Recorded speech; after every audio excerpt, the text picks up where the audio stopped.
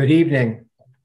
I'm David Kataforis, Professor and Chair of Art History at the University of Kansas. I would like to acknowledge that the University of Kansas resides on the ancestral territory of the Kaw people, who were forced off their land by the United States in the 19th century and largely relocated to Oklahoma. This acknowledgement recognizes Native Americans as traditional guardians of the land and the enduring relationship between Native peoples and their traditional territories.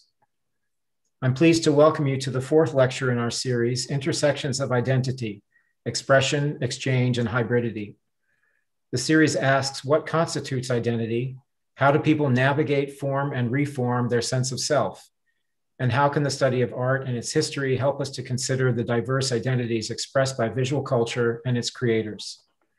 We seek to amplify the voices of scholars and artists whose work explores individual and collective identities as those intersect with notions of the body, disability, gender, heritage, and race. The series is organized by KU's Crest Foundation Department of Art History and our History of Art graduate students' Diversity, Equity, Accessibility, and Inclusion Committee. It is sponsored by the Franklin Murphy Lecture Fund. We present it in partnership with the Spencer Museum of Art, KU Department of Visual Art, Lawrence Art Center, Lawrence Public Library, Raven Bookstore, Black Lawrence, and other community partners. The graduate students and I want to thank Art History Department Office Manager Lisa Clore for all of her organizational help and acknowledge the creator of the poster for this evening's lecture, KU student Erin Begay. It's my privilege to introduce our speaker, Kimberly Jenkins, who is Assistant Professor of Fashion Studies in the School of Fashion at Ryerson University in Toronto. She previously lectured at Pratt Institute and Parsons School of Design, from which she holds an MA in Fashion Studies. Professor Jenkins is an educator specializing in fashion history and theory, and also a lecturer, researcher, and consultant who investigates the sociocultural and historical influences informing what we wear and why we wear it. She's best known for creating the course and exhibition entitled Fashion and Race at Parsons, and for working as an educational consultant for Gucci to support their cultural inclusion and diversity efforts. In 2017, Professor Jenkins developed an institutionally funded online research project called the Fashion and Race Database, which she'll speak about this evening. And the next year, she curated her first exhibition, Fashion and Race, Deconstructing Ideas, Reconstructing Identities. The database relaunched in 2020 with substantial funding from Ryerson University, and her Fashion and Race exhibition returned that year in virtual form on the Google Arts and Culture platform. Professor Jenkins has presented lectures and participated in panel discussions at the New School, the Fashion Institute of Technology, Queen's University, Seton Hall University, Columbia University, Columbia College, the Brooklyn Museum of Art, the 2018 TFAF Art Fair, South by Southwest, and Google HQ, among others. She also facilitates a traveling series called the Fashion and Justice Workshop with her collaborator, Dr. Jonathan M. Square of Harvard. Numerous websites and publications have called upon her expertise, including Vogue Business, The Business of Fashion, Financial Times, Wall Street Journal, New York Times, and W Magazine. Her work as an educator has been profiled by Vogue, The Guardian, Dazed, ID, The Washington Post, Nylon, The Saturday Paper, Refinery 29, Fashionista, CR, Grazia, and The Root, among others. Her academic research and writing has appeared in Foam, QED, a journal in GLBTQ Worldmaking, International Journal of Fashion Studies, the Fashion Studies Journal, Art Jewelry Forum, and her advisory work has supported exhibitions at the New Orleans Museum of Art and the Central Museum. Professor Jenkins will entertain questions after her lecture this evening, so please type your questions in the chat on YouTube, and members of the HAGS DEAI committee will moderate the Q&A. I'm happy now to turn the screen over to Professor Jenkins, who will speak on the Fashion and Race Database, providing a pedagogical platform amidst fashion's racial reckoning.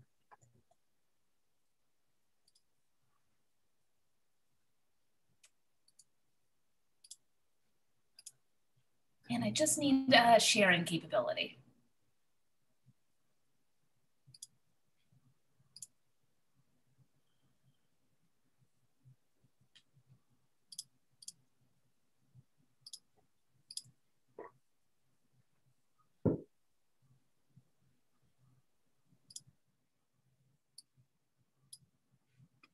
Okay. Okay, can we see the screen clearly?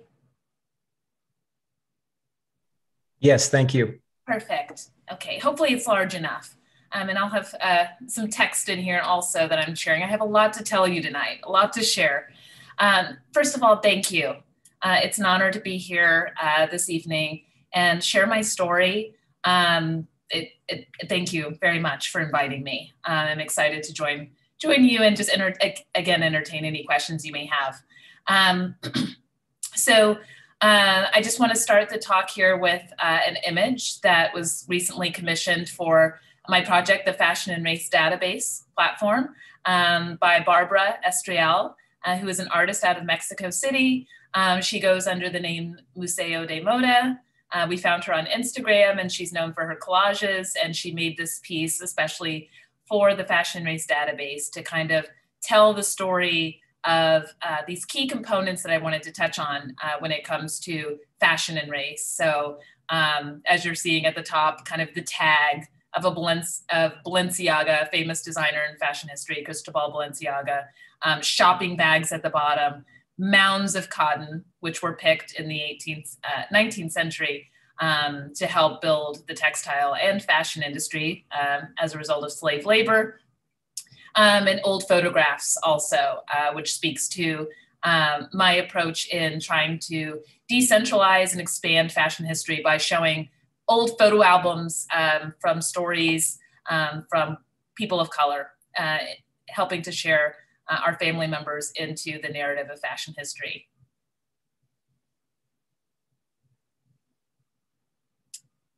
So just a little bit about me, my background. I have a BA in cultural anthropology and art history, an MA in fashion studies, which at the time was a new field. It still is kind of considered a nascent field. We were a little bit guinea pigs.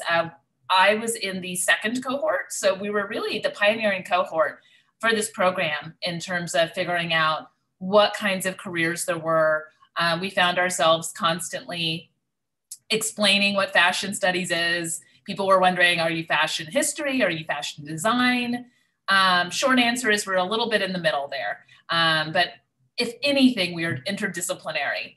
When we're talking about fashion studies, first of all, and I really want to kind of clarify this before we begin, it is a newish interdisciplinary field that kind of rests at the intersection of psychology, sociology, anthropology, art history, economics, politics, religion, and as I will talk to you tonight, race. So fashion is this intermediary between self and society, as we tell it. It expresses things, and it also, when it comes to narratives that we encounter in society, shapes how we present ourselves, how we dress ourselves and present ourselves in society. So that is my academic background.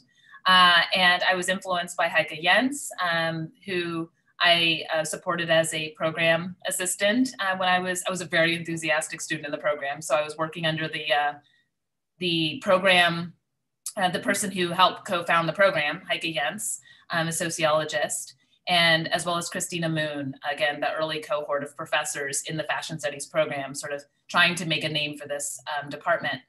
And then also I greatly admire Sarah Lewis, and so you'll see her kind of seep into my work, professor at Harvard University, known for her work on vision and justice, a course that she created. And I'll just speak a bit about her later. Also, in terms of my engagement in the fashion industry, I'm a co-founding member of the Fashion Studies Alliance. So again, since we're this sort of nascent field, my peers and I created an organization to help create support for people in our field looking for employment, sharing our research with each other, so things like that. I'm also, more recently, as of last summer, amidst the racial reckoning, I'm an executive board member of education for the Black in Fashion Council, which was founded by Lindsay Peoples Wagner, the now former editor-in-chief of Teen Vogue, now at New York's The Cut magazine, and Sandrine Charles, who has her own PR firm. So I sit proudly with them, and I'm also on the board of directors for the International Library of Fashion Research. And of course, I'm the founder and director of the Fashion and Race database. So I want to start off by speaking about how I started carving out a space for myself in fashion and race after maybe 2 years of graduating. So I graduated in 2013 with an MA in fashion studies, and I was lucky enough to get a position teaching both at Parsons School of Design, my alma mater, and Pratt Institute. And the classes that I started out with was fashion history and fashion theory. And at the time, those were just the two things that I was teaching, along with research methods and a class called New York Fashion. Once I kind of got my feet wet in teaching, I decided to pitch a course in 2015 within the Department of ADHT, Art, Design, History, and Theory at Parsons School of Design, called Fashion and Race. There was a little bit of concern. I'll be very open with you in this conversation tonight. There was some concern when I was pitching a class called Fashion and Race. Thoughts that, you know, maybe not fashion and race, you know, maybe that's a little too in your face, a little too bold. But I really wanted to stick with the title. I knew that it would be something that the students could easily identify. Also, during this time, there was some racial and social unrest already happening at this time between Trayvon Martin and Michael Brown. In the year to come, Black Lives Matter movement happening around this time. So these tensions were bubbling up, and I knew this would be the right time to pitch a course like Fashion and Race. And so when it ran, it was the fall of 2016, and it was waitlisted. Students thought, you know, that this is the class we've been waiting for. This is a safe space for us to speak and think through these things, all of these things that we've seen around us that we can identify. Finally, there is a class to vent these frustrations and really get under the hood of what's happening in society and in the fashion industry and just the creative industry in general. Students were frustrated with cultural appropriation, which was a buzzy term during that time, just as much as it is now. Students were just looking for a place to have these conversations, and were curious, what is a fashion and race course? So by a year after that, 2016, I collaborated on an academic website project with a peer of mine, Ricky Bird. She graduated a couple of years after me within the fashion studies program. So we started off with a WordPress blog called the Fashion and Race Syllabus. And in that year, I went on to do public speaking. I was very much a public-friendly academic. I wanted to get, my approach as an academic was, I want to get the word out about the work I do, not just about fashion and race, but in these conversations that we have inside of the classroom about why we wear what we wear. So I was doing panel discussions and talking with the media about all of these things whenever they wanted to have conversations about that. And so by 2017, I decided to strike out on my own, fashion and race wise, and launch the Fashion and Race Database Project. So the Fashion and Race Database Project was something I was sort of working on in 2016, and formally launched it in 2017. I'm using another popular branded website. And where that came from was between 2015 and 2016, when I launched the Fashion and Race course. I was struggling to find sources, sort of an organized list or a dedicated space of resources on this sort of idea of fashion and race. I knew that the materials were there, but they were in art history, they were in critical race theory, they were in cultural studies, they were in Africana studies, gender studies. It was everywhere. And I was really struggling to put together this syllabus. And I spent the entire summer, I knew what I wanted to talk about, but finding the materials you weren't going to find in a fashion studies library. They just weren't really thinking in that way during that time. So I thought, well, you know, this is an opportunity to start building a kind of a rough framework for thinking through the intersection of fashion and race. And by the way, when I'm using the word fashion, I use the word fashion as both a noun and a verb. We oftentimes in fashion studies like to think of fashion as a verb, fashioning the body, fashioning the self, fashioning your identity. So it is this practice, this ongoing practice. It's reflexive, and it's also, of course, an object. It's something that you see on display in a museum. It's something you see on the runway. It's something you see in a magazine. So at the core of what we talk about in fashion studies, when we use the word fashion, we are thinking about it as both a phenomenon and an object to be studied. So in terms of looking for sources for this fashion and race course, I was just kind of combing through all of these books and articles. And I finally settled on a fashion and race syllabus for the class. And I used the website that I started building called the Fashion and Race Database Project as sort of this repository, a place to showcase all of the sources that I found. I figured, why keep this to myself? I'm sure if I was having a hard time finding these resources, surely there is a student out there or another professor or researcher who could benefit from these. So when I started this website, I had a section called books, and I just started displaying all of the books and links to the books on the site, articles, filmed lectures and panels by scholars talking about these things.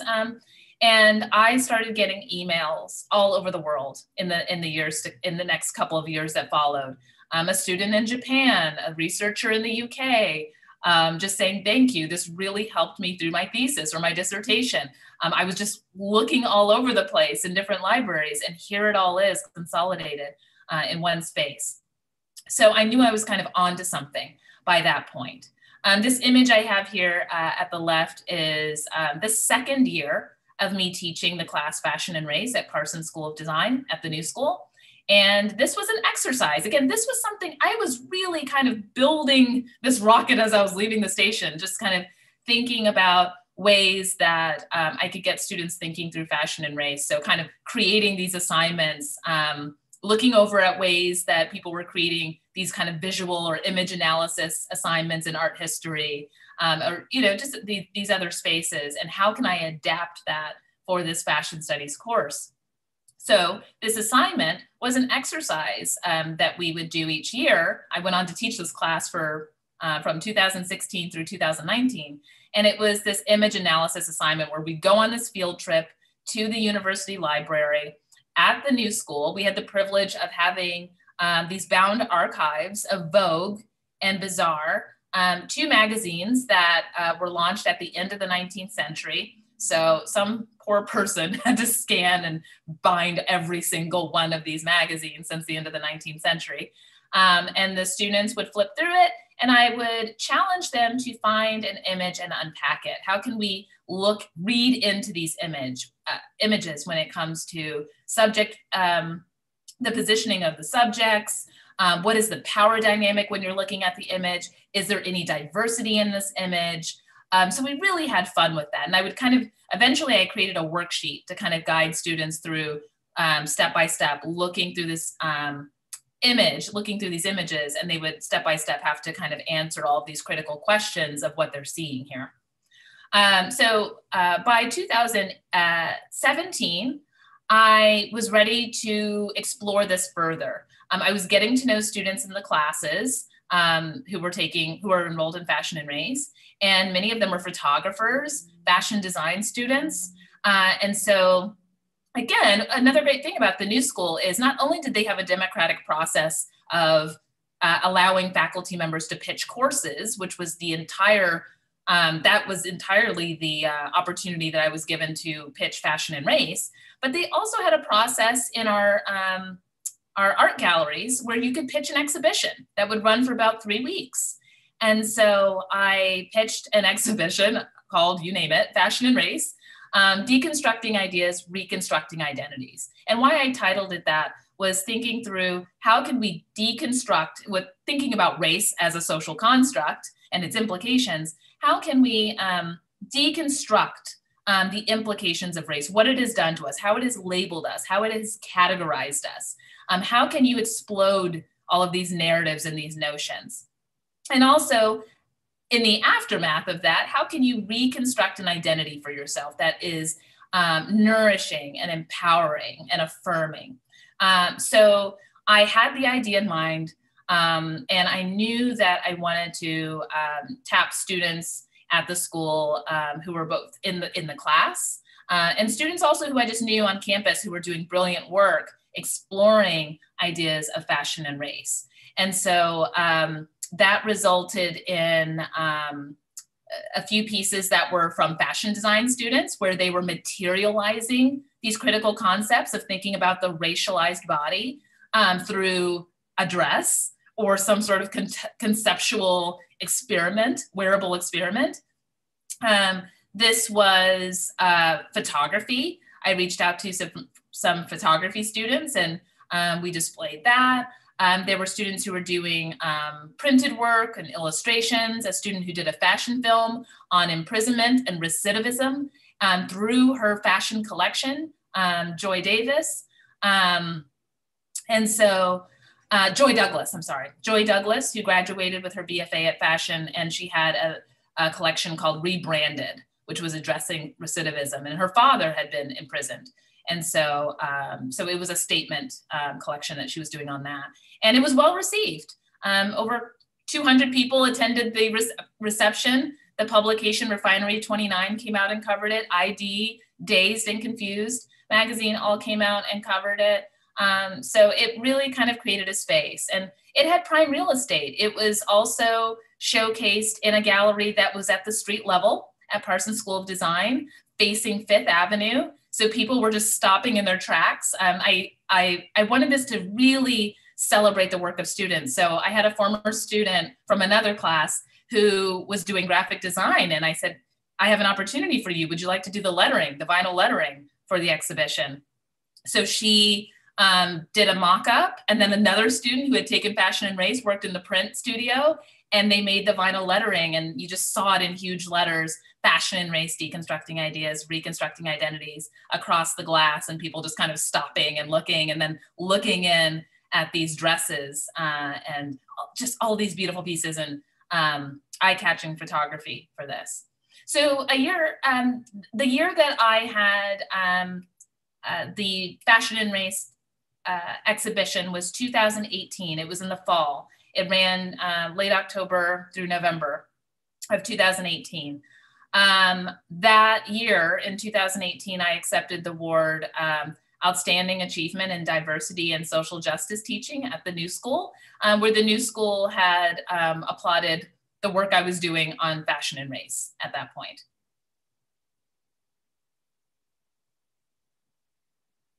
So by this point, I decided that I already had this in mind, but I had wanted to build what I called a suite of pedagogy. So back in 2015 and into 2016, when I was thinking through this course that I would pitch, I thought it would be so nice to kind of have this suite, like these three pieces of ways to engage with fashion and race. So one piece could be a course that you could enroll in, the fashion and race course. And then I thought another piece of this puzzle could be an exhibition, done.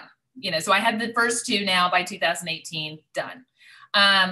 And so then I thought a third piece could be this online library or repository or project. And so that was the Fashion and Race Database project, which I then started fleshing out further. And so then I had solidified this suite of pedagogy that, you know, you could enroll in the course. If you were not attending the New School, you could just use the Fashion and Race Database website as a way to engage with the material. It was more public facing, as well as the exhibition, which was this kind of immersive way, as you can see here in this image, this gorgeous oxblood piece, dress that was mounted by student LaShawn Coster. It was quite an adventure for me to run across town back and forth to DHL to get the headpiece that you see hovering above the dress. She was working with a 3D design studio in Italy to make this horned headpiece. And as she was thinking through racialized bodies and comparisons to these kind of grotesque or beastly-like figures, and then playing off of that and making it this exquisite, you see this kind of Charles James-esque gown here in front of you, and then this kind of Alexander McQueen dramatic effect where you have this horned headpiece hovering above. It almost did not make it. And I made it in, I think, the day after the reception, unfortunately. It was kind of caught in customs. And I was able to get it. And then we had it suspended from the ceiling for just a whole dramatic effect there. The piece that you see in the very back also was speaking to the racialized body comparisons to primates, where student Carly Haywood did this piece that is, it's a little difficult probably for you to see, but there are these chaps, these pants that are made from this kind of furry material, almost like a gorilla.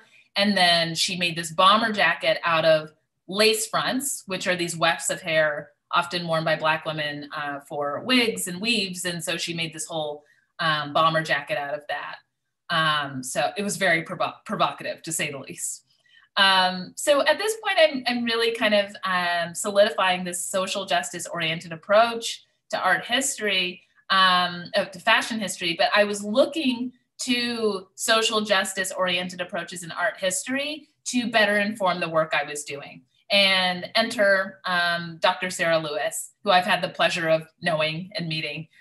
She had a class at Harvard called The Vision and Justice. And then she collaborated with Aperture Magazine to publish a special series that she edited called Vision and Justice. It was actually, it turned out to become one of the top selling issues that they've had, the work that she did. And she had various covers too. I have one actually hanging above me as we speak, hanging above my desk, of Dr. Martin Luther King. It's a photograph of Dr. Martin Luther King, his father, and his son, as they're kind of in this triangular image looking at you straight ahead.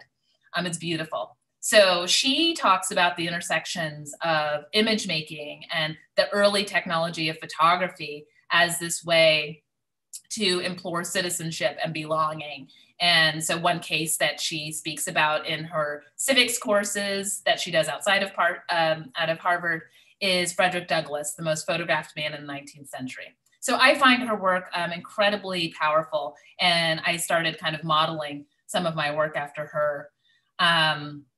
So after this was kind of established, I also, a couple of years in now, started establishing exercises that I found kind of popular or well received by students, and through my traveling workshop with Dr. Jonathan Square about fashion and justice. And it would be image analyses, where we would throw an image up on a screen in fashion. And in our workshops, I mean, we went from Chicago to Austin to New York, and we would have the whole audience, anyone could enroll. It was long-term learners, teenagers, everyone would enroll in these workshops that we would do. And we would all together unpack these images, just like I was doing with the students in the library, of thinking about power dynamics and what we think of these kind of fashion images. What do they tell us?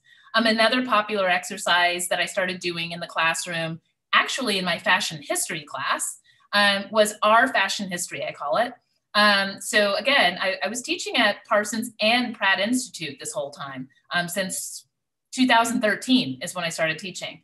And as a woman of color, as a Black woman, oftentimes there would be semesters where I was the only Black person in the room teaching these classes, because I was teaching more than fashion and race. I was teaching New York fashion, advanced research methods. And in teaching fashion history, it's interesting, I had to learn all of the history, all of the European history. I needed to know all the designers. I needed to be well-versed in talking about Yves Saint Laurent all day and his idiosyncrasies, and just all of the designers inside the canon of fashion history. And I can do it. And I talk about this with the students, but also I had to do this double work that I wasn't always seeing happen in the field. And that was, even back then, I started teaching fashion history in 2014, finding little ways to decentralize these histories, diversify these fashion histories. So I figured out a fun assignment. I challenged students, this was not mandatory.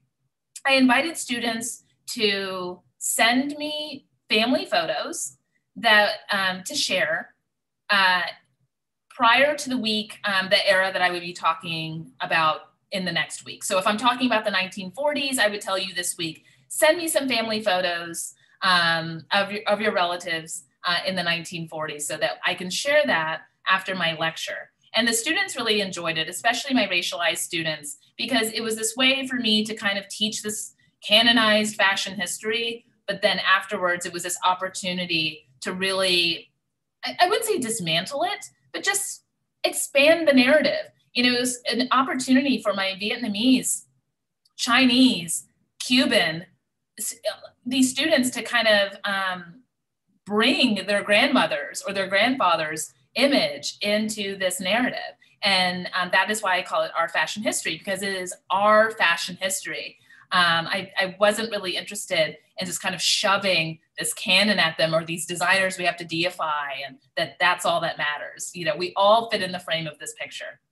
And then also cultural appropriation workshops. I would put on some workshops through worksheets where we would kind of explore, is this cultural appropriation or not?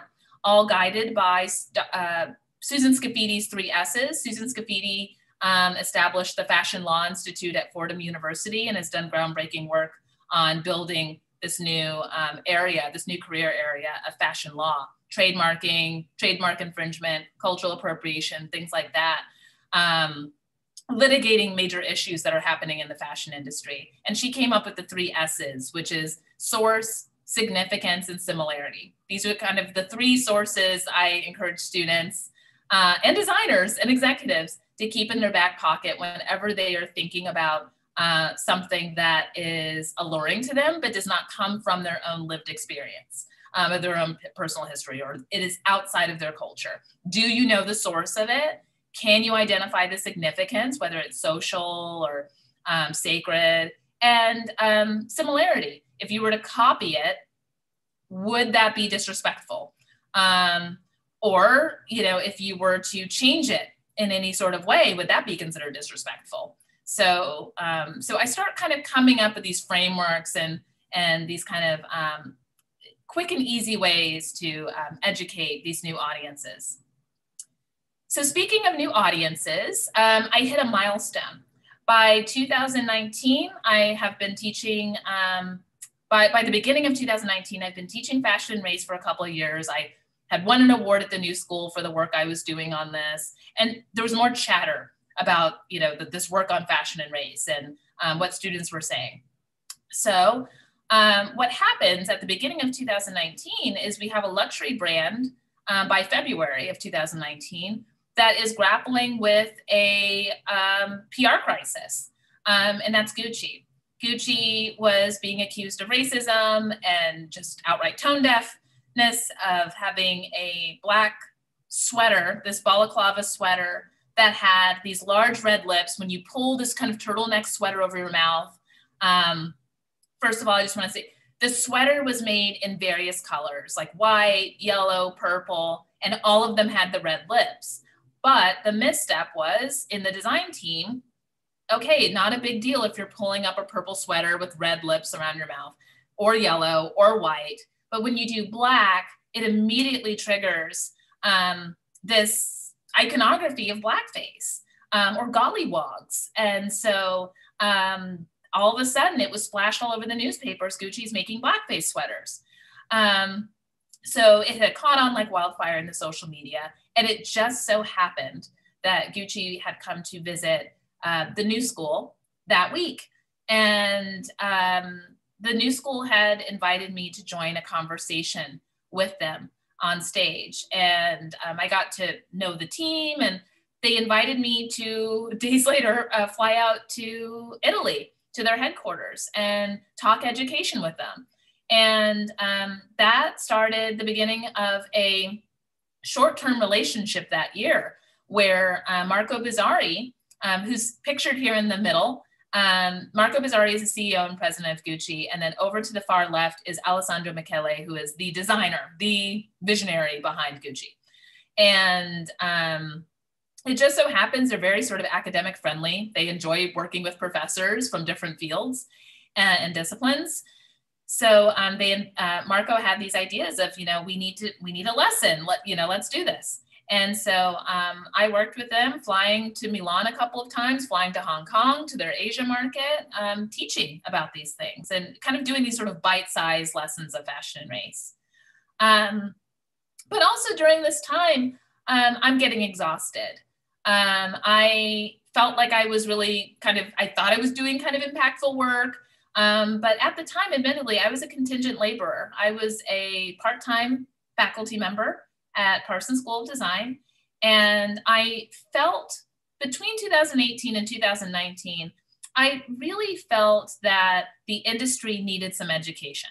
They really needed that preventative measure of having a professor come in and just kind of lay the groundwork for things that, when it comes to design thinking or inspiration, having an educator come in there and almost sort of quote unquote proofread their design decisions before it goes off to marketing and production and marketing.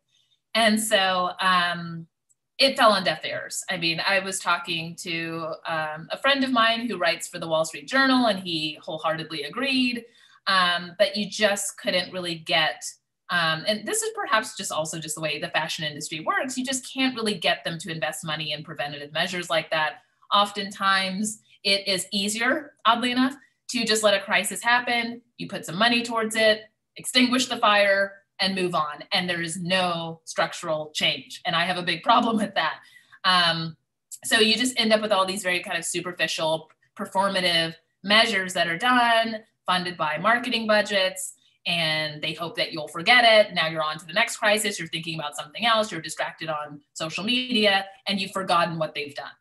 So this continues to go on until 2020.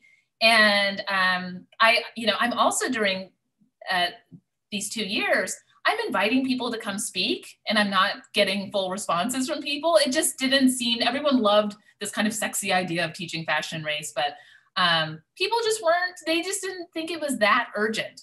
Some people didn't. So especially the industry. So I was thinking, they could really use educators at a time like this. And so 2019, I'm working with Gucci. And then I also get a phone call from a lawyer, a woman of color who practices law, and she becomes offended that year by Prada. Prada makes a racist misstep. And so this does not go down as easy as Gucci. This is a lawyer who gets upset by this, and she does not let it go. She gives me a phone call. We speak for over an hour, and she goes on to work with the Human Rights Institute or the Human Rights Council in New York City, and they take Prada to task. And when I say take them to task, they put on a full-on lawsuit and really kind of set these parameters for what Prada needs to do. They need to have a D&I officer. They need to do this sort of training. And for the next 3 years, I mean, you can look it up online. I don't want to kind of butcher the press release that came out, but it was groundbreaking. This was the first time that we saw a fashion brand really get litigated for offending someone. Now, I feel like this is a whole separate conversation for us to have, but I think it's interesting, and I'd like for you to reflect and think, from in terms of art or fashion, how do you feel about the possibility that someone can sue you because they are offended by what you have designed culturally? And something like this leaves very little room for discussion. It could be, well, I had no idea about that, or I didn't know. We have a lot of fashion brands saying that, and it's just not working. It's just not cutting it. Many people are saying, oh, come on, you're a globalized brand. You're all over the place. How can you not know what's offensive to this certain culture, and you had to know that that was racist. So so the issue with Prada after Gucci really sets a precedent in terms of what now can be done to fashion brands if they design the wrong kind of thing. So I move on with the fashion and race database at that point. And in the summer, it was a very busy 2019. Actually concurrent with working with Gucci, I am offered a full-time position out of my part-time situation, and that is at Ryerson University in Toronto. And they felt that the work that I was doing was worthy of a tenure track position. So I move at the end of 2019 and begin work effective January 1st, 2020 in Toronto, Canada. I'm American, so it's a whole new experience for me. And that is where I still am right now in Toronto. And so with that came the opportunity for research funding. You know, there's just more opportunities being on the tenure track. So after I finished my first semester, the very first thing I think of is, well, you know, for starters, I'd love to make this database more robust.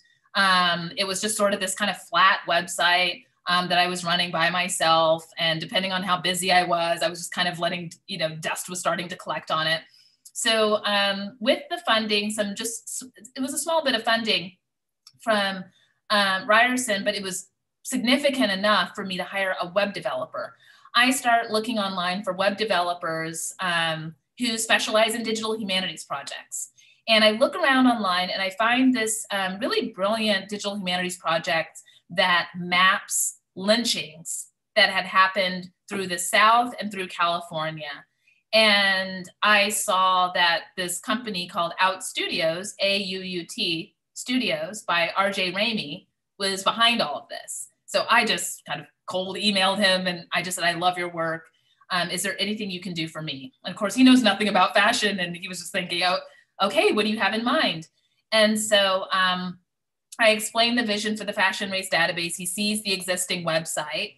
And I just tell him, I want this to be a robust platform, a destination for research and resources and essays and just new ways of publishing that's very immersive. And I just really want to give people an experience.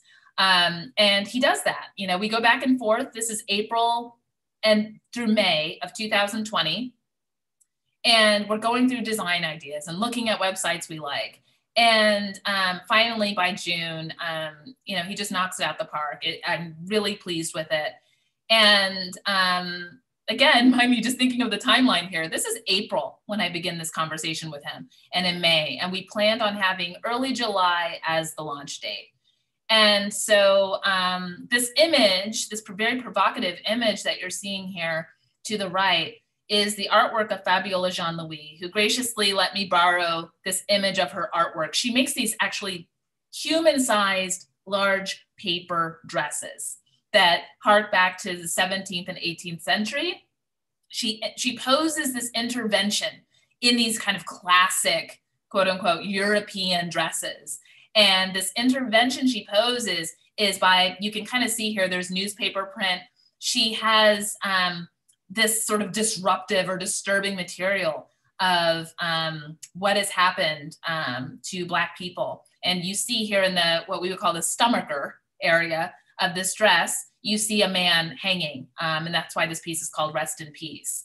And so she deals with race in her artwork. And I thought, oh, this is definitely the kind of complicated imagery that I want to really hit people with as soon as they come to the site. And to show what's possible, to imagine what is possible in terms of thinking through fashion and race. So at this point, I have this sort of tagline that I've established, and that is here at the top of this slide here. The Fashion Race Database is an online platform filled with tools that expand the narrative of fashion history and challenge misrepresentation within the fashion system. I feel that that is disruptive enough, but generalized enough to make room for more ideas and collaborations and things that I'm going to want to do with this website. And so for the sake of time, I'm going to move on here from this text here. So we launch July 8th, 2020. One thing we had never really bargained on, and I don't think, of course, no one bargained for, was the death of George Floyd and Breonna Taylor and Ahmaud Arbery. And we see in May 25th, I believe, when George Floyd died, this just creates a tidal wave for any and everyone who is doing work on race. And I was a prime target because here I am with a website that has the word race in it. So people, it's like piranhas. People are just going after everyone who's doing work on race, decolonizing, social justice, activism, Black anything, Black history, Black art, Black design. And so RJ, the web developer, and I are just not prepared for just all of the attention that we start getting. So it was purely coincidental.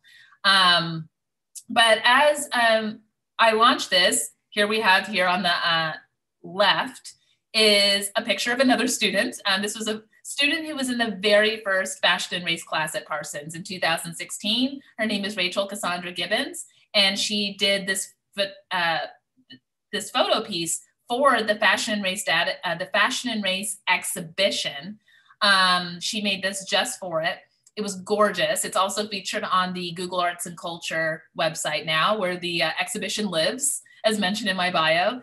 In 2020, last year, Google Arts and Culture launched my exhibition to just live now at Google Arts and Culture. And they featured it also during International Museum Day in May of 2020, which was a great honor.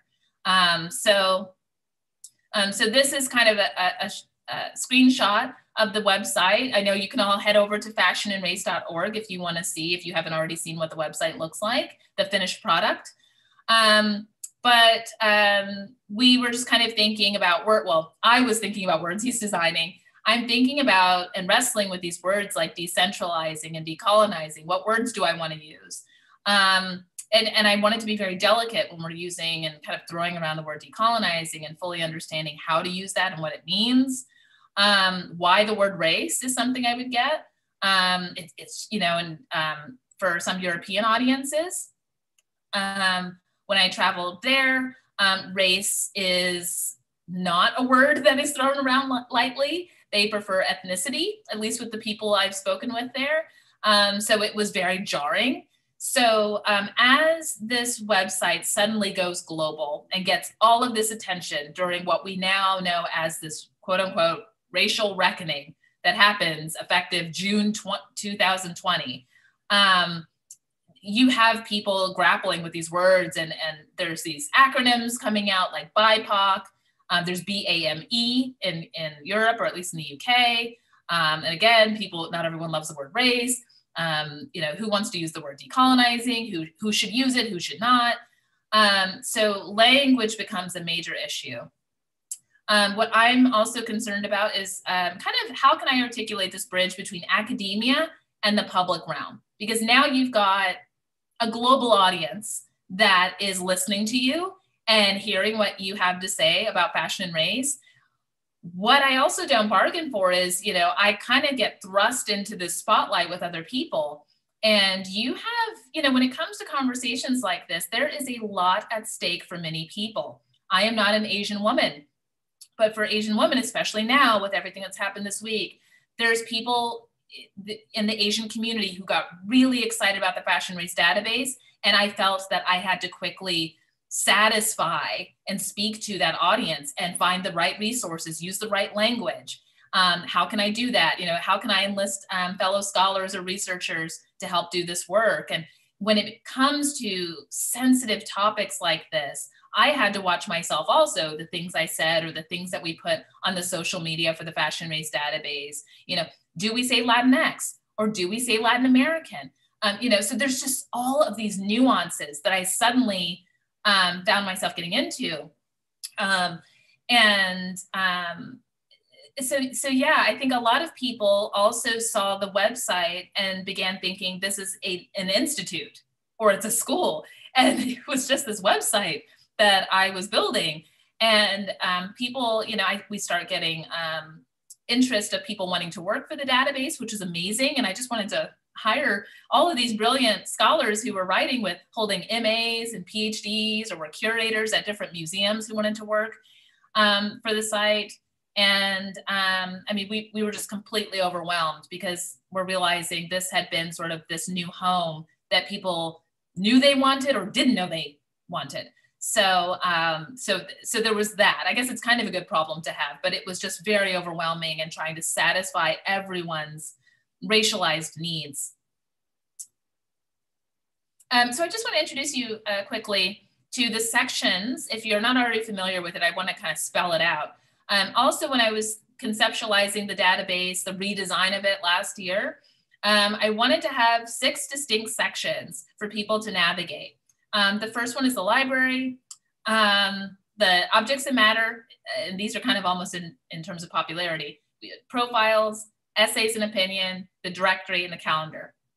I'm going to go through a couple of these just for the sake of time, and just so you can kind of get an idea for the intentions behind it. The library is by far the most popular and widely used section. I get emails from scholars, curators who say, we assign your database to our students to use whenever they're looking for something, or if we're doing an exercise, if they're writing a paper.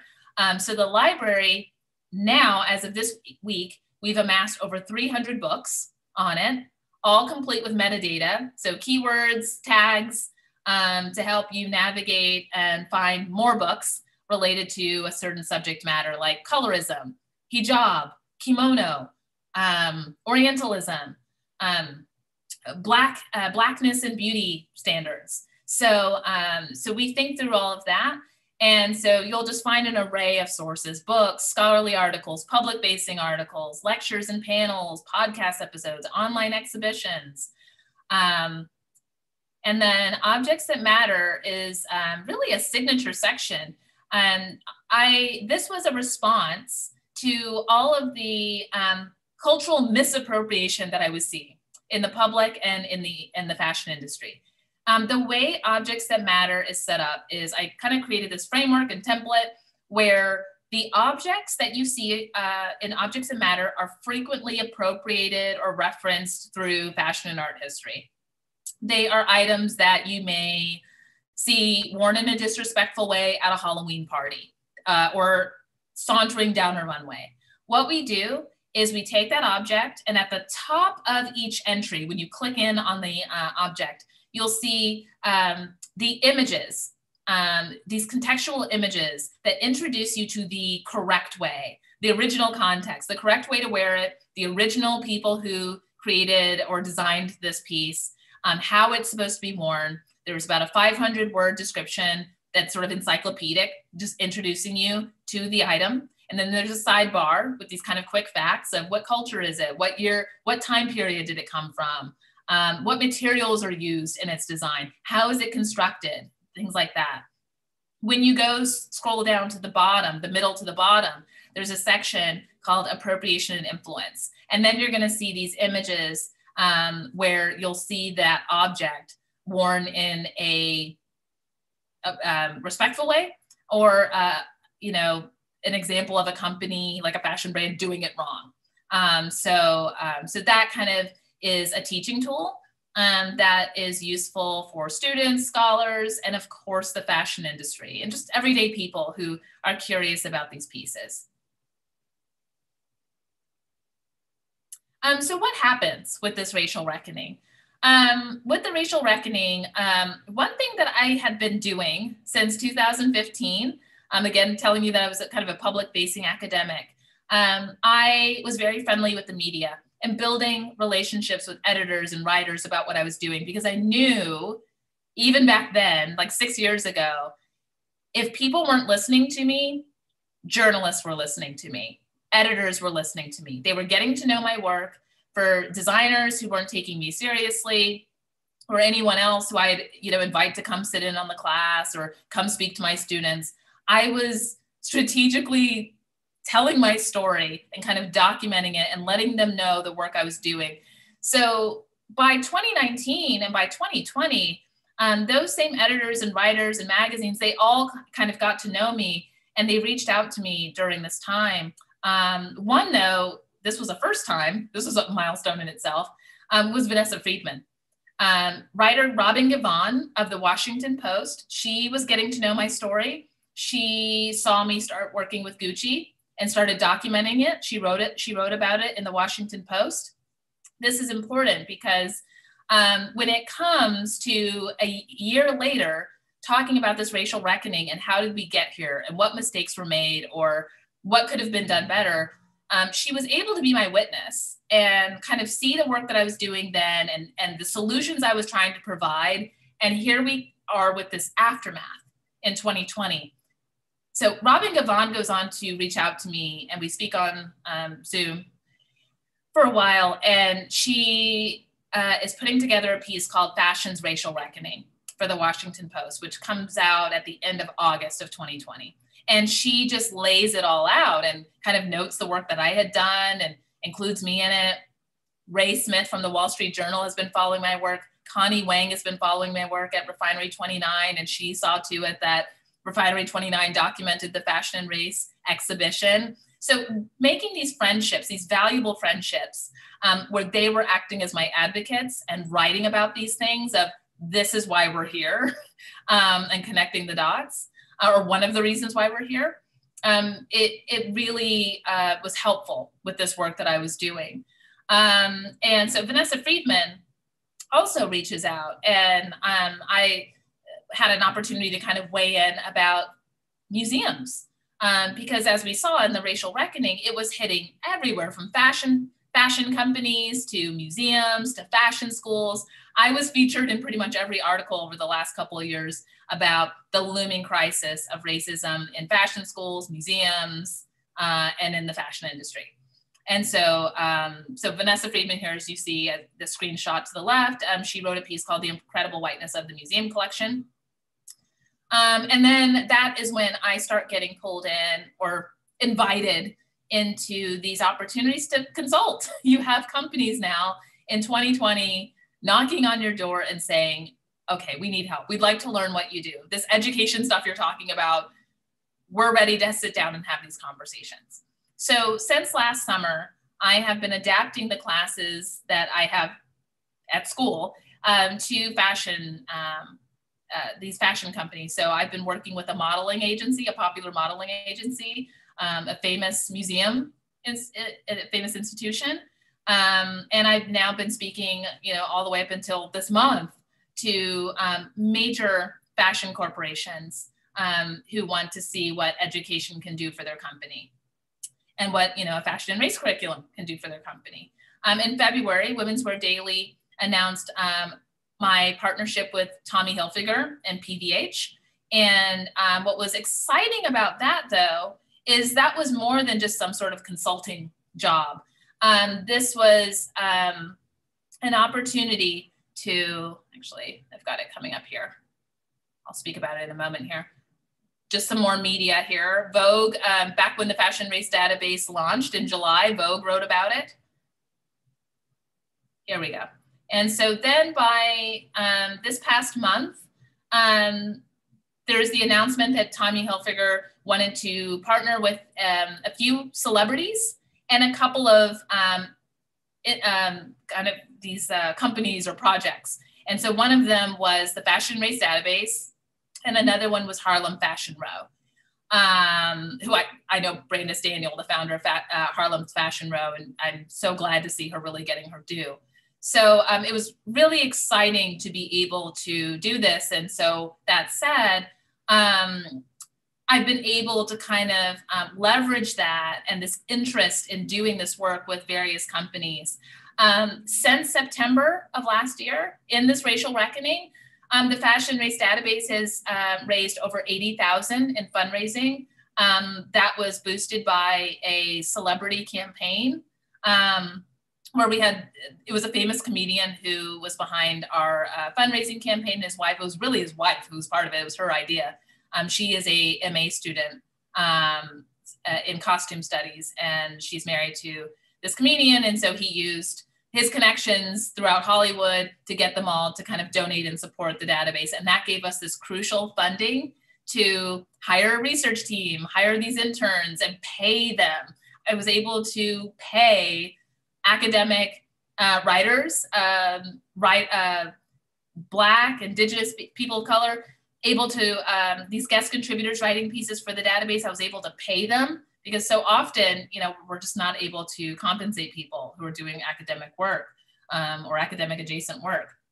So that provided numerous opportunities and really let us kind of have room to play and get to collaborate. And we also partnered with the Canadian luxury retailer Holt Renfrew in October, and once again for Black History Month in February. And so now we have a long-term partnership that we just signed with Tommy Hilfiger. So there's some exciting things on the horizon. After that, as of this year or last month, I decided to formally establish an education consultancy. It is called Artist Solomon. In setting up Artist Solomon, what I'm going to be doing is enlisting my scholarly friends, you know, whenever there's these problems in the industry, you know, come over, you know, I've got a great team of brilliant academic scholars who can help, you know, educate your team. And it does a couple of things. Not only is it educating the industry, but it gives me this opportunity to celebrate all of my brilliant scholar friends who've been overworked or underpaid, undervalued, unseen in academia, and have this new career pathway or this new kind of opportunity to impart their knowledge and their insight and make some impactful change in the fashion industry. So that's kind of what we're doing. But as I'm thinking about this company, which is named after my grandfather and my great-great-grandfather, this is the Solomon of Artist Solomon. This image you see here, I did a piece for Foam magazine over in Amsterdam a couple of years ago. And I shared this photo, which also is framed and sitting above me as we speak. This is on my mother's side, my great-great-grandfather, and he's holding this book of knowledge. And I just thought it was really powerful as he's staring at you, staring into the lens of this camera. This is a photo from the late 19th century. And so I was really inspired to use his name in my new company name. Just thinking, what I'm thinking through right now is how do we price academic knowledge for the industry? I mean, I'm sure there's plenty of scholars who are already doing consulting work. So navigating that. Also thinking for my corner of the world here in the fashion system, is it a naive ambition? You know, is there going to be a plateau? I've already started noting after the racial reckoning that happened last summer. I mean, I've had to have an assistant working with me because I get so many emails. And now my assistant and I were kind of laughing the other day. It's almost like crickets. It's just, you know, there was just all of this kind of urgency happening over the summer, still kind of urgent in the fall. And then it just sort of gets quiet. And then kind of the discourse or the things that are happening in the news, it all kind of changes. So I'm still having companies reach out, which I'm pleased to see. But it's just not the same level as it was last summer of people concerned about everything going on. Also granted, because I speak with a lot of these brands, companies, many of them quickly implemented diversity and inclusion campaigns. And they're doing the work now. So that is another reason why they're quiet, is because they all did surveys or questionnaires, and that generated reports by the end of last year. So now they are having to do the work that the D&I officers are putting them up to. So they're kind of really spending the spring thinking through all of that and how are they going to restructure things and implement all of these changes for the long term. But there's still this anxiety that the fashion industry is known for being fickle. You know, is this going to endure? Is this sustainable? Can you really change the fashion industry? Can you really ignite change and structural change within a brand? Can you reach the C-suite? You know, oftentimes the people I talk to are the people who I should not have to talk to. It's not the people of color who you need to toss my way inside of your company, or the people at the mid-level. Who I'm aiming for are many of the white C-suite executives who are just saying, I'm going to let the D&I department work on this, or I'm going to have the people of color kind of manage this whole thing. They're good at that. They understand all of this. And nothing changes because they are the visionaries. They are the heads talking So those are the people I want to reach. They are the ones, this onus is on them to kind of also ignite this change. If they're not sitting in on the class or participating, what are we doing? So those are some of the things that I'm concerned about. So kind of winding down here, just a few things of what has become possible with the Fashion and Race database. Got a little image for you. We have a section called the directory, and Kai Marcel, our research assistant, and I have just added this new section to the directory called Educators and Scholars. When I say, can you see us now? Oftentimes I hear from, whether it's colleagues or people in the industry, journalists, writers who are saying, I need an expert on XYZ, who's Black or Asian. Where can I find them? Now go to the directory, click on Educators and Scholars. Here they all are. This helps writers, and this is a service to students who are looking for mentors or people to follow the work of. And most of all, it is a way to salute and give a platform and stage to all of these brilliant scholars who have been doing the work before this became a thing. All of these scholars have been doing this work for years. So when you go over to that section, you can really kind of see everything they're doing. Of course, it brings the work of fashion studies now to the world stage. Between the work that I'm doing for the Fashion Race database and for Artist Solomon, bringing these conversations to the stage, making it accessible for everyone to understand and enjoy. Also, it enables collaborations, not just with brands, but artists, writers, scholars, researchers, organizers, organizations.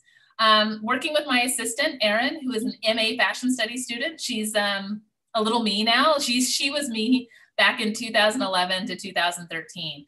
And she is getting a masterclass working with me right now because in the inbox, you know, she's writing a thesis about a lot of this stuff and diversity in fashion. And, you know, again, what a masterclass to manage my inbox and actually get to see what these people say or how they react, how some of them undervalue my work, saying things like, can you put on a lecture for us for free and talk about race and explain this to us and help us out of this situation with our D&I team? So she really gets to see all this, and this will ultimately inform her work and her scholarship. This also lands a crack in suggesting new monetary values for academic work, opportunities for scholars to, especially during COVID now, ways to adapt your course modules for the industry. How can you kind of take your work to the virtual realm and support yourself? It also helps to liberate imposter syndrome that we're seeing with emerging scholars. They can come, you know, work at the database or work with Artist Solomon and kind of think through this and work through this. So kind of enough with, you know, the imposter syndrome. And it gives them this opportunity to marry their scholarship with their passion in just a really fun, colorful way. So that concludes my talk here. If you are interested in following and supporting this work, you can find me at Kimberly M. Jenkins on Instagram, or follow the Fashion and Race database at Instagram. My website's kimberlymjenkins.com. And I author a newsletter every single week that takes you inside all of the things that I am producing and building still. You get to see a work in progress, new sections we're building, new things we're thinking through over at the Fashion and Race database. So that newsletter comes out usually every Tuesday. So thank you. Thank you, Professor Jenkins, for that fascinating, really exciting talk. And we have a lot of great questions that have come in the chat on YouTube, and the audience is invited to continue typing questions. And two of our History of Art graduate students, Sarah Stepp and Vidita Raina, will come on and read the questions to you, and we look forward to discussion generated by the audience. So thank you. Yeah, thank you so much, Professor Jenkins, again, for such a thought-provoking talk. We have some fantastic questions, like Dr. Catforest just mentioned, from our YouTube audience. The first question comes from Rachel. She writes, thanks very much for sharing your experiences with us. It seems like you've made a concerted effort to include students in meaningful ways that allowed them to express themselves. How do you think this inclusivity has shaped the way that your fashion and race projects have taken shape? Oh, in tremendous ways. I mean, one thing was the fashion and race exhibition back in 2018 wouldn't have been anything that it was if it were not for student work. They carried that exhibition. They made it what it was. And they helped me explore what was possible. They designed things that I just never even thought of. But then coming over to the Fashion Race database by 2020 with the relaunch and redesign, we had two interns, our first cohort of research assistants, Safia Sheikh and Adriana Hill. They were Ryerson students. And they really, they really explored this with me. I was explaining, I want this, and I want, you know, we need to flesh out the objects that matter. And I was explaining what it could look like. And they wrote it. Yeah, Adriana just said, you know, what about this? And we kind of worked on it. You know, it went from an idea that I had in my head, and then, you know, she wrote it out, and we're like, that set the blueprint. And we're like, yes, let's do more of that. And so she helped to Adriana and Safia really were fundamental in building out the Fashion Race database redesign, the library that you see, because with students, in answering this question, coming from different lived experiences and cultures and ethnicities, they could speak on things that I could not. And one thing that I was keenly aware of in making the database a success, I didn't want it to be myopic or this thing is just about my experience or my own culture. I wanted them to talk about their experience. So Adriana Hill was responsible for a lot of the content that you see in the library when it comes to Indigenous clothing and dress and Asian diasporic dress. Safia Sheikh, she was focusing on the Muslim experience, Arabic dress, Palestinian dress. I mean, they just really added so much to it. And so now we have a new research cohort, Laura Beltran Rubio, who's a PhD student at the College of William and Mary. And she is just really, she's just expanded our entire collection from objects that matter to the library with Latin American fashion history. And then Kai Marcel, who's Black, and coming from Sarah Lawrence College, is bringing us Black queer identities, especially gender. And so, I mean, between the two of them who've been working with us since October, they're pulling resources that I just never even would have thought of. So it really depends on student work. Thank you so much. Sarah, I think we have another question. This comes from Sarah, so would you like to ask? Yeah. Sure, yeah, I'll ask my own question. Yeah, I would love to hear your opinions about fashion brands' recent statements or lack of statements declaring solidarity with Asian American and Pacific Islander communities in response to the uptick in hate and violence towards Asians during the pandemic. I'm wondering if you think it's important for fashion brands to make these kinds of statements, or are they just lip service, in your opinion? Honestly, I think one unique thing about my placement in the fashion system is, as a professor, not only can I teach the industry or bring these classes, but another part of my job is advising research from students. I'm advising a couple of theses right now. And one of my students in particular is working on all of this. She's been working on a thesis, tracking all of this before the racial reckoning happened. And she is getting so much material. She is interviewing participants from the fashion industry, telling their stories from inside of these companies that, you know, we're thinking of. And she and I talk about it. We just spoke this week. And I guess the short answer to your question is a lot of it is performative and lip service. For some of the participants for her thesis, like for instance, there was one company that the participant that my student was interviewing had said all of these things that the company was doing that was very problematic and how they were oppressing different racialized groups within the company. And it was that exact company, which is under a very famous luxury conglomerate, that made a proud announcement during the summer of their D&I initiatives. Mm-hmm. So we have evidence here on the inside. And so, some of these companies don't know that I have this insider perspective. And there's already a couple of companies I've spoken with, and they don't know that, I have students who are writing papers about their work, or have spoken to participants for their brand. So yeah, unfortunately, the question is, should it take the death of individuals, these traumatic events, for us to move our feet and get upset and for you to make a statement? How many times do we need to keep doing this? So, and again, the thing I'm constantly complaining about is there's no structural change. It's all, as a business advisor was telling me recently, it's all lipstick. It's just this thing that they put on, and it's part of the programming. It comes out of the marketing budget. But is it really changing policy? So, yeah. Thank you so much for that response. Yeah, and actually we have a question that addresses one of these issues that you just raised about structural issues as well. This comes from Camille Kulik, who says, thank you for the opportunity to learn about your important and impactful work. Furthering your discussion of Gucci and Prada's problematic design decisions, I'm wondering how you account for fashion's enduring racial appropriation issues. Furthermore, what do you believe are realistically the best practices to ameliorate these structural issues long term? So one thing I mentioned in the talk is one thing, this isn't by any means going to just transform these companies, but one way of addressing it and kind of calling it out was Objects That Matter section, where we're listing actual designers, like photos of the designers inappropriately wearing something to kind of show, we want it to be that thing where, no company really wants to be on the Objects That Matter example. They don't want to be a case study for everyone to look at of how not to do it. So there's that.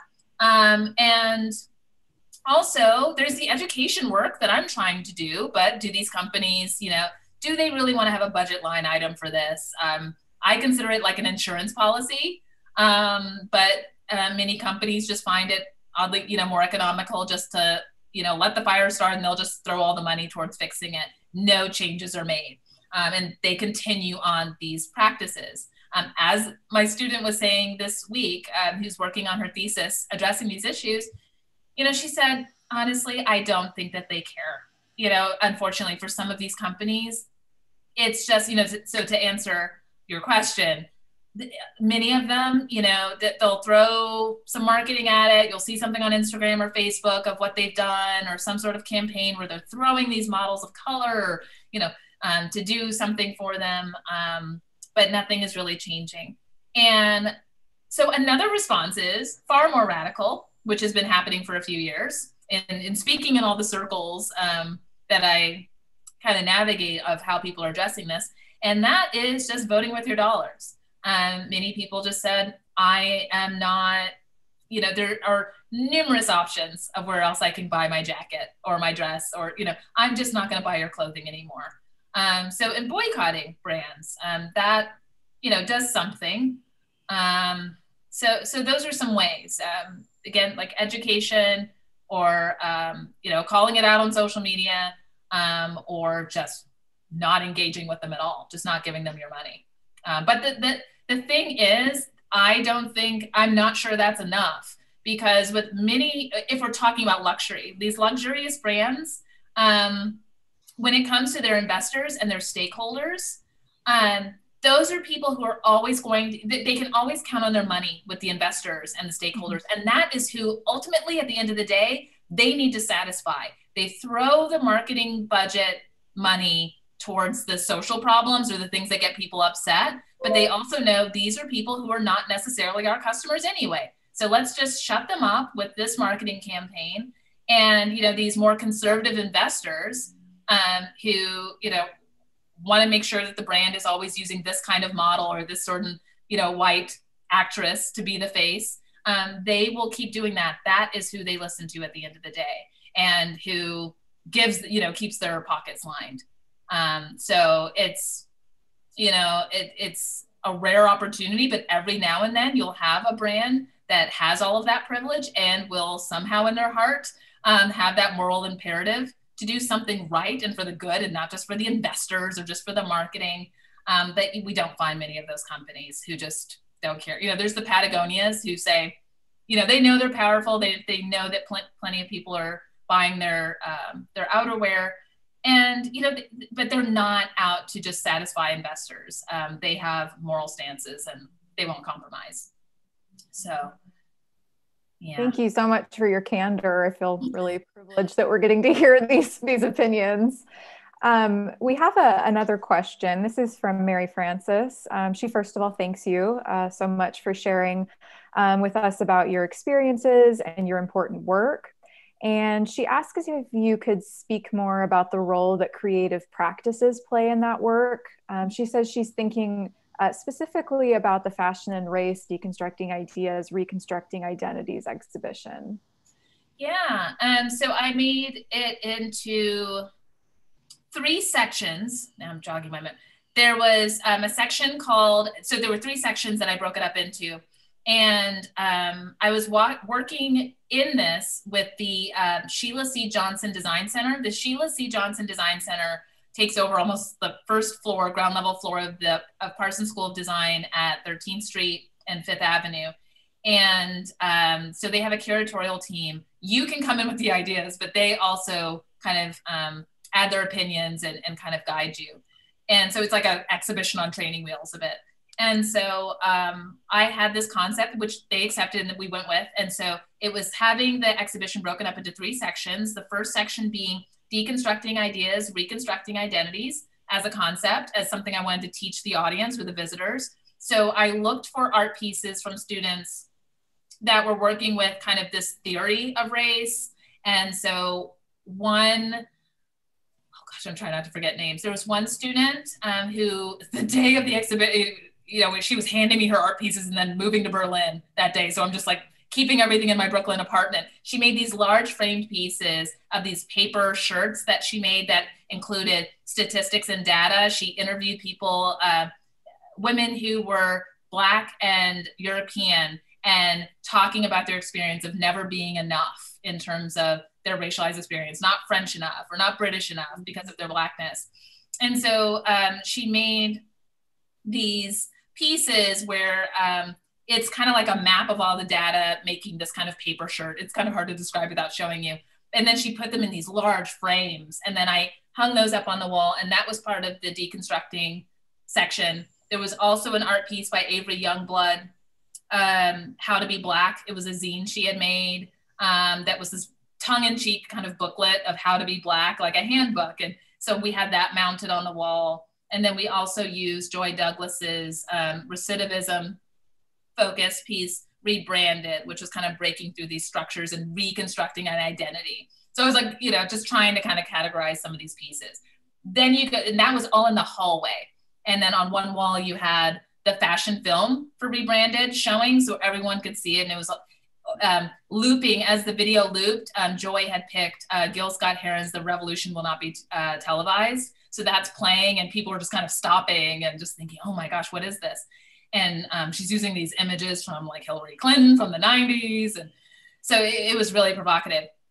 Go inside the gallery and then there is the racialized body. And so there were students who did fashion. Here's where you get the fashion design pieces. So Carly Haywood had her kind of this sort of a wild beastly piece that was speaking to the animalistic body, you know, and just sort of trying to break through these notions and dominant narratives of Blackness and animality. And then you had LaShawn Coster's, that kind of red dress and the horned piece also talking about this, building upon these stereotypes and trying to shatter them. And then there was a dress we put at the very front in the window by, oh gosh, I'm forgetting names, my brain. I'm managing so much information in my head. But she did a prom dress piece and it was made from Angelina print. It was a sort of like a African print dress that she made. It was just kind of black and proud prom dress. It had this kind of couture quality. And then there was a piece by Katusia Gregoire called Hood Dandy that also sat at the front, and so people on Fifth Avenue saw it. And that was also speaking to the racialized body. That they had this it was this high fashion piece. It was a do-rag that she made, and this knit piece, this very colorful knit piece that played on color palettes from the 1970s and was speaking to this really funky 1970s aesthetic, and kind of these kind of sagging pants. And it was, so she had this beautiful statement about what the piece says about Black dress in the 70s and making the do-rag chic and stylish, and just speaking to Black masculinity and queer identity. So it was really, that one was really fabulous. I had invited Andre Leon Talley, fashion veteran Andre Leon Talley, for some programming. We screened his film, The Gospel According to Andre. So I invited the director of the film and Andre. I didn't think he would actually say yes. And he did. He showed up. He said, I'd love to. It'd be an honor. So he comes and it was just a crowded wall to wall. We couldn't even fit people in the room. And he just put on a show talking about the film. And I gave him a private tour of the gallery space. And it's like, who did this one? And he really loved the Hood Dandy one.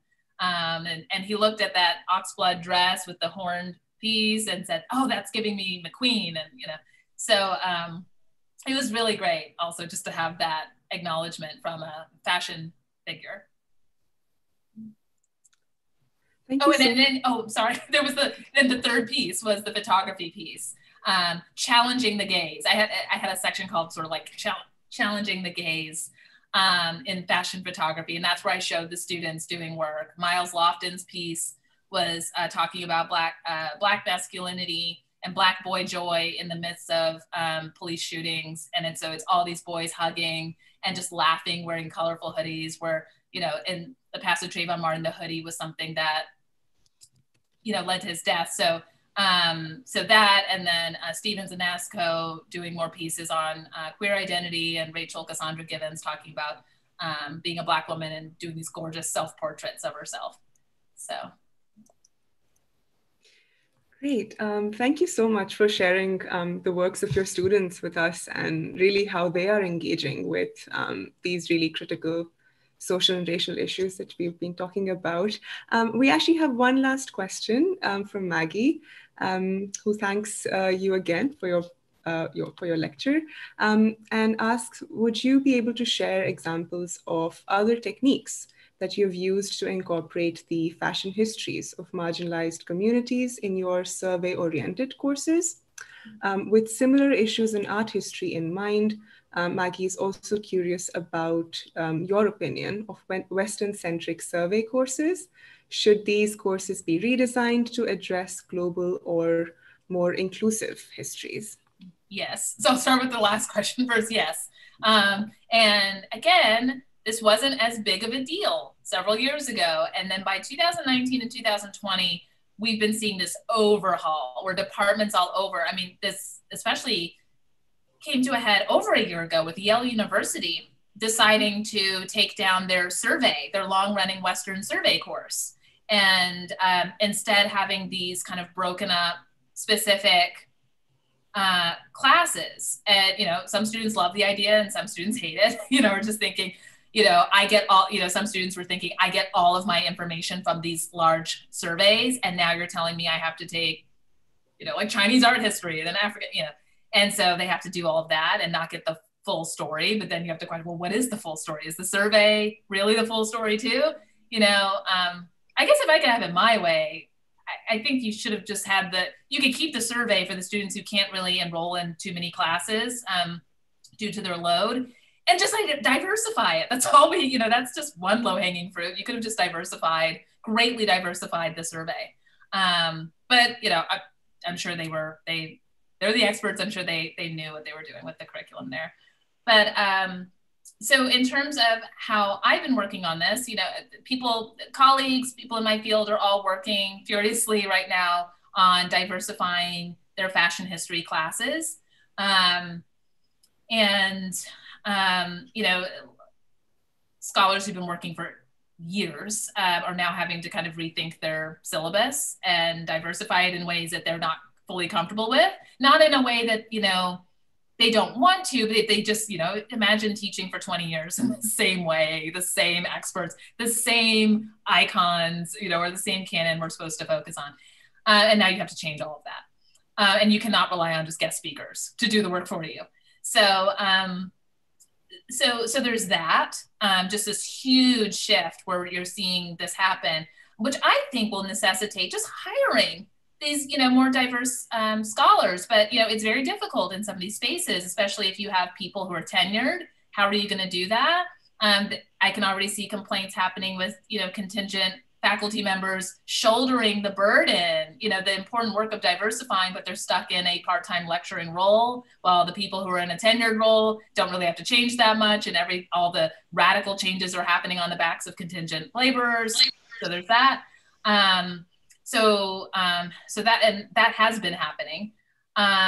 So I think that schools also need to consider cluster hires, which we're seeing a couple of schools interested in doing, from RISD to, I think, maybe the New School and Ryerson University. That's how I got hired. And so, and also, I don't want to use the words lowering your expectations, but sort of when I was hired at Ryerson University, I did not hold a PhD, that they offered me this tenure track position to see, well, let's see what you can do. You're doing the work.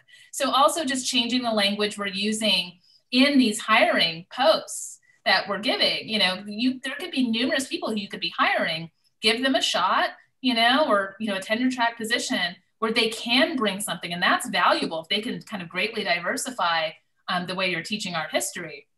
I think that's worth something, but we're just so kind of used to just must hold this PhD, must know this, this, and this. And so it's also time to revisit that language of the canon and what someone knows, because you're already cutting out, disqualifying numerous groups of people, and we're not going to really get anywhere.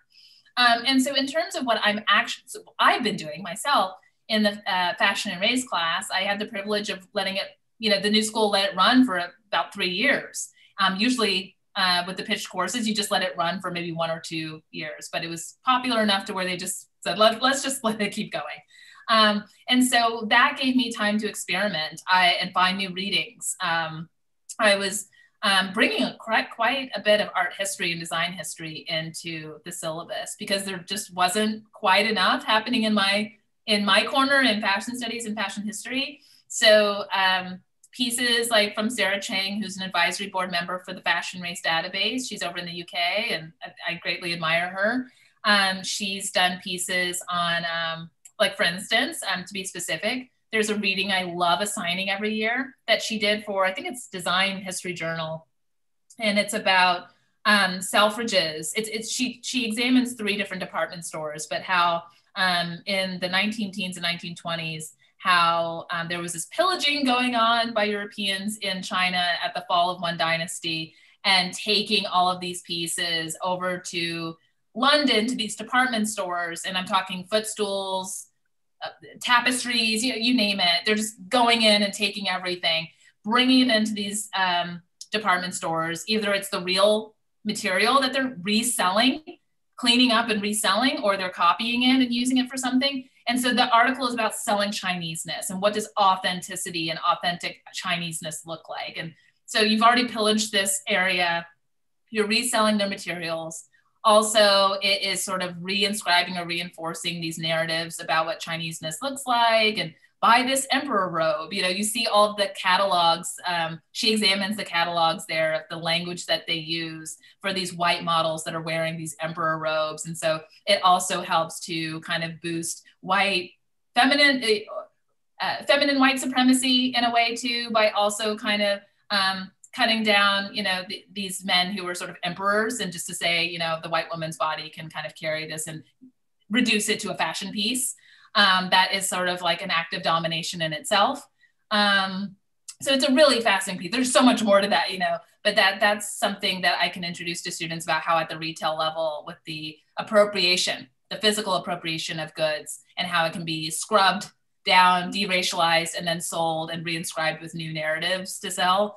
I've been a fan ever since undergrad. I've carried this book, Negrophilia by Patrine Archer Straw, and I assign a book on kind of a fetish and the fetish of African masks, and kind of all of these, designs that were popular throughout Africa for the Parisian, not just hipster audience, but just these collectors, or Negrophiles, as they called themselves, these white men who would kind of sit back in their armchair and collect all of these pieces from Africa.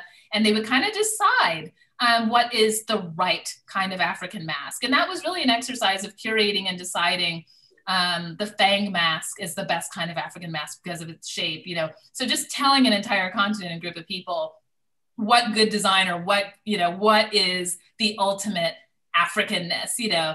And you would see these fashionable images. I would show, as I assigned that reading, I showed like this fashion image that was from Vogue magazine, because Vogue is old enough for me to use as a whole case study for every bit of my fashion and race issue, because all the problematic stuff they posted in the first half of the century. And it's this woman descending a staircase, and to show how modern and cool and advanced she is, you just see the fang mask hanging. And so there was just something very exotic about that. So I mean, and again, there's so much more to that, but those are ways that I could do that. We talk about cultural appropriation for an article on Carmen Miranda, and we would look at Carmen Miranda and, you know, just her whole design, her dress practice and her performance. So, I mean, these are things that are swinging outside of fashion studies or fashion history, but they became very useful. And then there was just like one more piece in terms of history, like, you know, how are you doing this? That I would do. It was, it was a piece, I think it was from the book Chinese Looks. And because I would also talk about Asian racism, anti-Asian racism back then in the class, and the Exclusion Act, and just the struggle for citizenship and belonging through dress. And so there's this book, Chinese Looks, and there was this article I used by Sean Metzger, and it talks about Susie Wong and the stage play based off of the book of The World of Susie Wong, and then the film, and just also how he just kind of unpacks and picks apart the casting of the right kind of Susie Wong, who was one of the popular ones was biracial. So it was something like, we want her Asian, but not too Asian, you know, but then we also want her to have this kind of broken English, you know, we want her to sound, you know, like she's struggling through the words. I mean, there's just so much there. And then just looking at all the images and how the Cheong Sam dress becomes popular and becomes even more sexualized with this high slit, made possible through the two actresses who portrayed Susie Wong, and how they're splashed over Life magazine and everywhere, and really kind of sexualized as this like little sex kitten just kind of curled up on a bed, and she doesn't know any better. And she has to be kind of saved by this white man. There's a lot there, but, you know, so these are some of the things in terms of creating your own fashion history frameworks. You know, these are things that we didn't necessarily assign in fashion history classes, but in me kind of finding these pieces through design history or, you know, other departments, kind of constructing something for ways for us to think through these things. Oh, and there's one assignment that we did in fashion and race also, where I called it sort of decentralizing fashion history. And so I challenged the students by the mid-semester, who would you, if we were to build a whole new canon, who would you like to see? And so that was an opportunity. You could do this in art also, you know, for art history. Who do you want to see? Who should be there? Who do you want to induct into the canon? So the students would write a piece and they would walk up to the front of the room behind the podium. And then they, you know, we had this large screen, and they would kind of announce, you know, this is who I'd like to bring in, and this is why they need to be included in fashion history books. So. That's an awesome idea. Thank you, Professor Jenkins. That's a wonderful way to end the evening. I think you were demonstrating to us what a marvelous teacher you are. I think we all would like to take your courses. We've learned so much from you this evening.